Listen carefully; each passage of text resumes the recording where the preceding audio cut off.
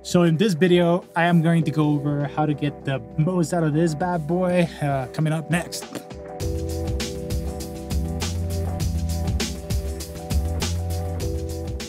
So Logic just updated to the 10.6 version and an amazing thing happened, right? Now we're able to use this as a dedicated controller for Logic, and it's absolutely amazing. Now you can do session mode, you can trigger loops, but one thing that is tricky is getting the 4 different sequencers to work with 4 different tracks in Logic. So in this video, I'm gonna go over the best way to get this done. Super simple, and yeah, all right guys, let's get to it.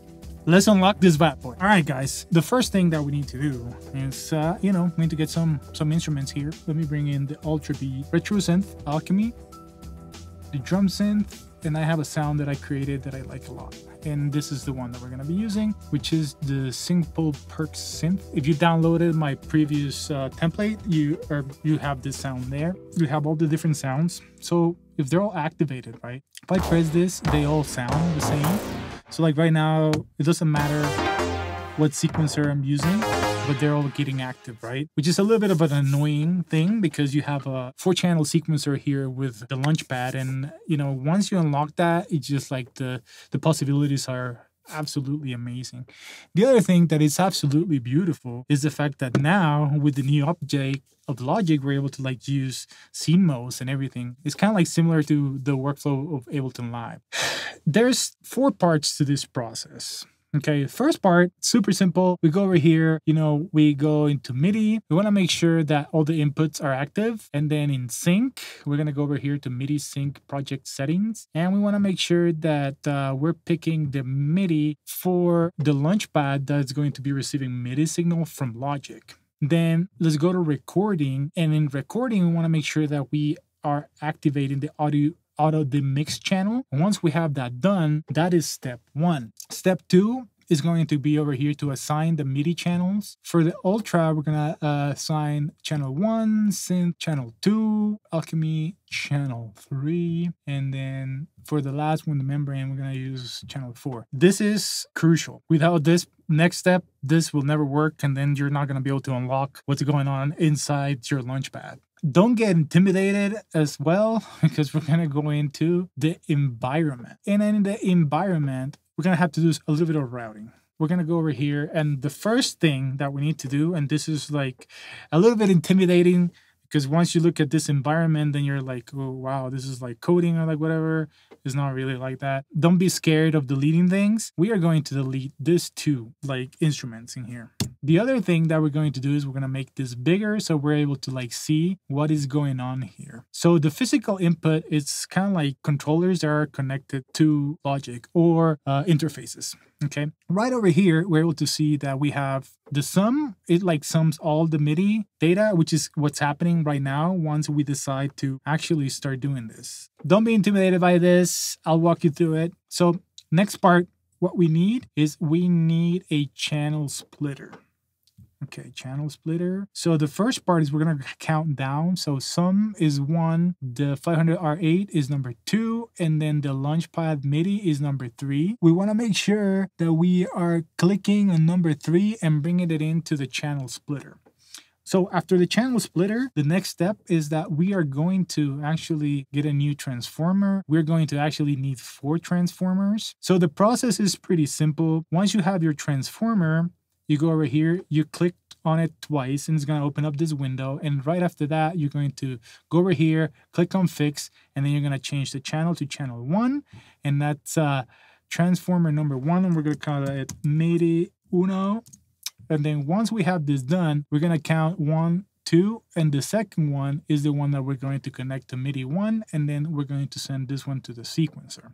So now to test this, what we're going to do next is we're going to go over here, preferences. We want to make sure that in our control surface, it's set up correctly. So over here, this is important because if not, we're not going to be able to use the actual session mode of this. We want to make sure that the output port and the input port are set up to the Launchpad Pro DAW. And then after that is done, we're going to go back to the sequencer, channel 1. And now if we mark all of them, the only thing that we're going to be hearing here, it's Ultrapd, right? all of them are selected. If I put, you know, like sequencer 2, if I click on it, nothing happens, right? So let's go back here.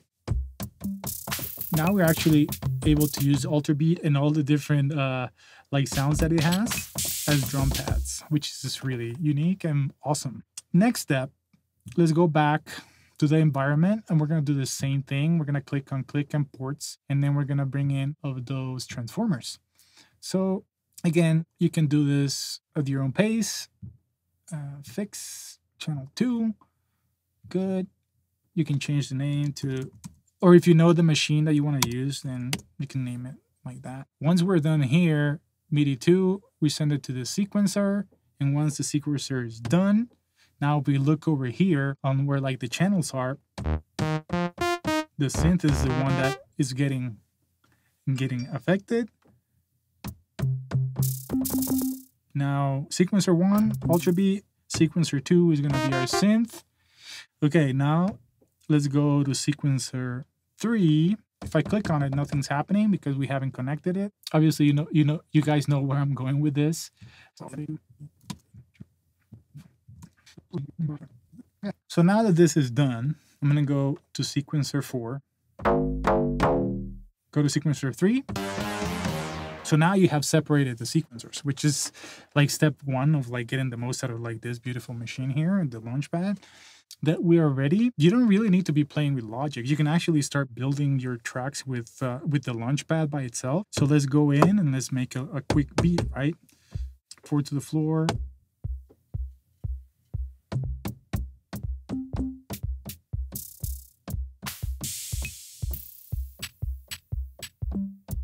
Okay, so let's pick this one. A little groove there.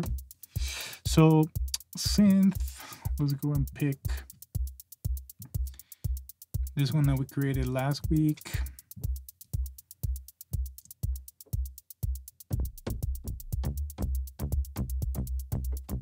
So over here in sequencer, right, we can actually go and pick like the scale that we want to use.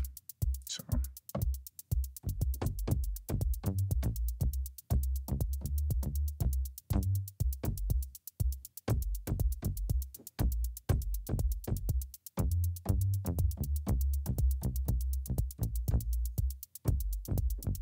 okay, so let's pick this one, generate the groove. Okay, so now we have a groove going, right? So the next thing that we're gonna do, and then once we have this looped, sequencer 3, this one I actually want to use it as a pad, so let's go to Alchemy. Okay, kind of like it. So the other cool thing about this machine, right, is that you can generate just one pattern, use a little bit of mutation, and just see it fluctuate all over the place. And I think that this is something that makes this machine unique. So let's go pick,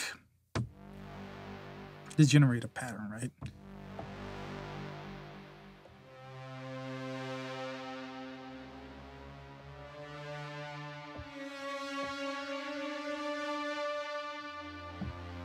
Okay, so we have all of those notes in that chord. Make it super long, and then let's add a little bit of mutation, and let's see how that sounds.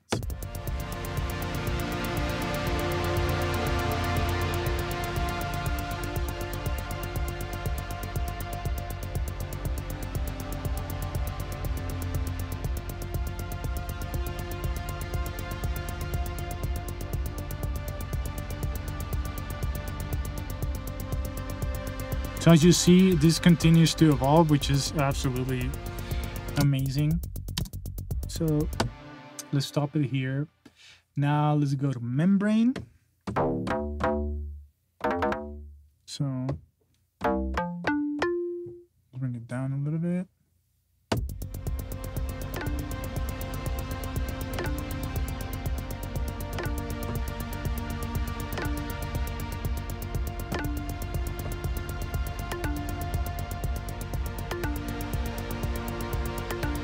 Okay, and we can do the exact same thing, right? Let's go to mutation.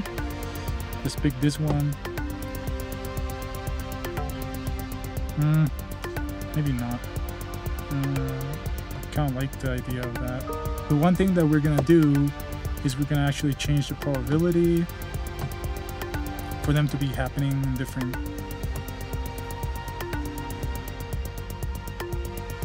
So like it varies.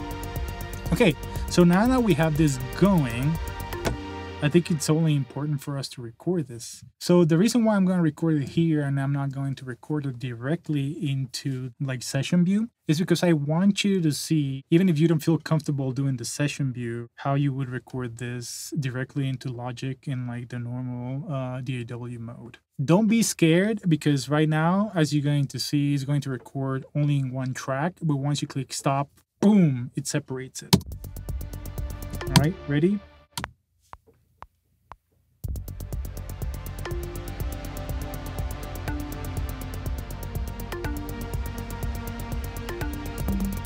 Okay, everything is separated to its own separate channel, and this is pretty awesome. All right, we're gonna record 16 bars so you guys can see how the evolution of the different notes happens. So let's go ahead and let's do this.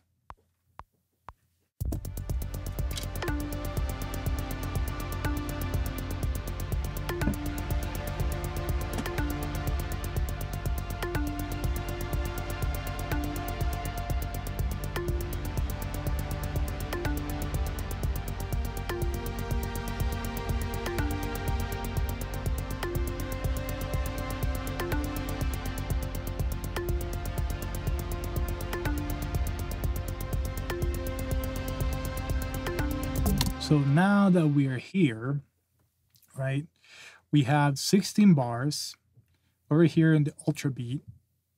You guys can see we have the hats, and then we have the kick, and then we have here over here the synth, and recorded like the pattern, alchemy. This is the beautiful thing about this thing of like the mutation, is that it evolves. It evolves the patterns. All right, this is just absolutely amazing. Let's quantize it just to make sure that it sounds good. And then right here on the membrane, it also switched and changed the patterns, which is great. Okay, so now that we're ready with a pattern that we like, the next beautiful step of this thing, right? So as I was here editing this video, it was getting a little bit too long, so I just decided to like chop it up into 2 parts.